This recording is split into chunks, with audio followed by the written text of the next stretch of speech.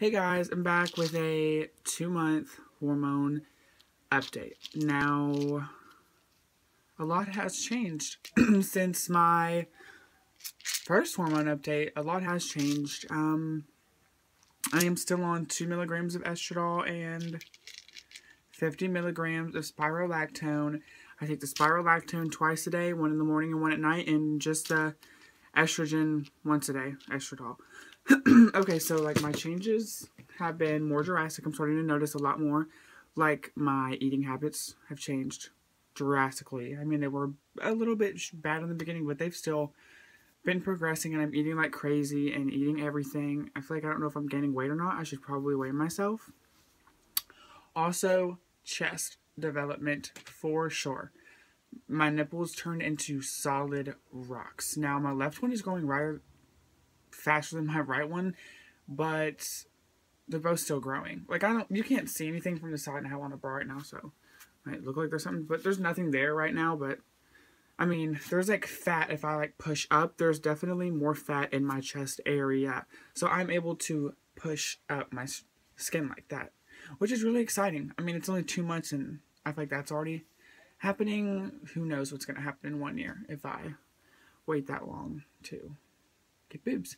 But yeah, I guess my mental thinking is still changing into more feminine ways. Yeah, I'm way more emotional. It's not necessarily a sad emotional, but I feel like I get angry very fast. So if you're about to start hormones and you just want to know what it's like, I feel like I can snap like 0 to 100 like really fast. Like there's no way to really describe it. Like I can just get angry over the stupidest thing ever and then be completely fine in 20 minutes. Yeah, so that's what's been happening to me this month. I guess the biggest one is the chest. Like after my nipple turned into a rock, well, my right one is still kind of a rock, but the left one got very hard, and then like it's like softening out now, which is weird. Because like you didn't be able to used to press on them, but like now you can kind of press on it. I feel like it got hard because it's developing, and then it's like getting bigger, so it got like a little bit softer. I don't know how to really describe it. It's weird. My body's going through a lot of changes. But yeah, I can't really tell if it's the laser hair removal or the hormones that are making my skin a little bit softer. I think it has to do with both though. I like not most people, but a lot of people waited to see what the hormones did for their body hair and stuff, but I started laser hair removal about a year ago on my face way before I was even on hormones. I had started laser hair removal just because I knew what was coming. And I have started I did my whole face, and then now I'm started here to here. Because honestly, I'm a very hairy person, and I feel like this spirolactone is not blocking my testosterone enough to where I do not have body hair. But it's helping with the laser. So if you are transgender and you are hairy and you do not want to be hairy, some of you might, I don't. It's not feminine to me.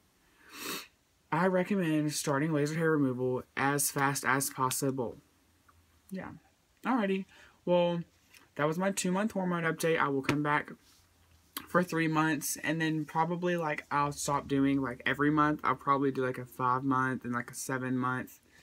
Just to let my body really change, because I don't know if if I'm gonna get so many changes in 1 month.